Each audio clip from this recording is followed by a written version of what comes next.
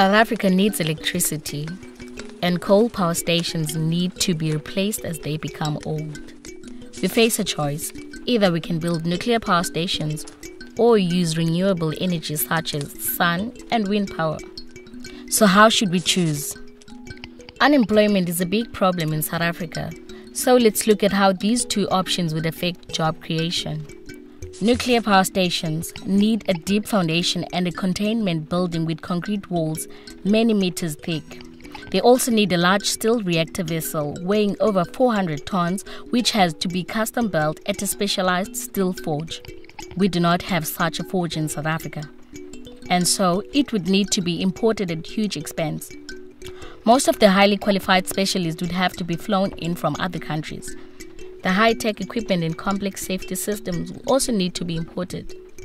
We wouldn't build more than 3 nuclear power plants in South Africa.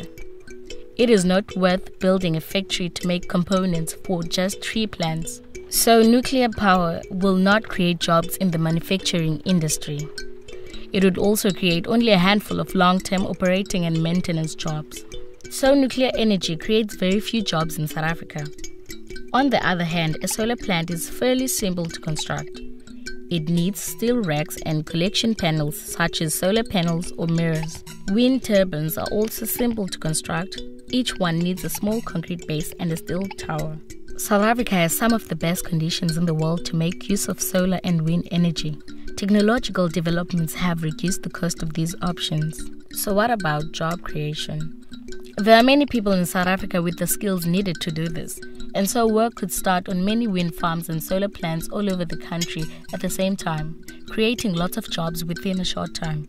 Renewable energy plants will also be built in remote rural areas where jobs are desperately needed.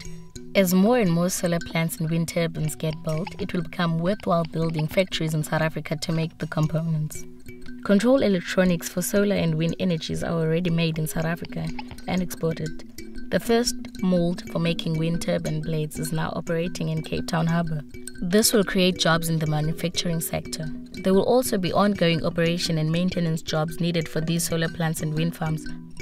For nuclear power, it is not worth building factories to make components for at most 3 power stations. So nuclear power will not create many jobs in the manufacturing sector. Nuclear power would create short-term construction jobs in a maximum of 3 places.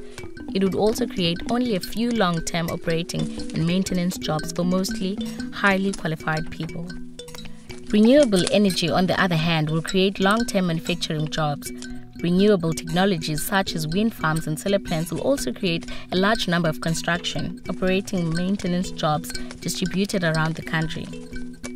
Jobs will be available for South African people from a diverse variety of backgrounds. So which option do you think is best for job creation?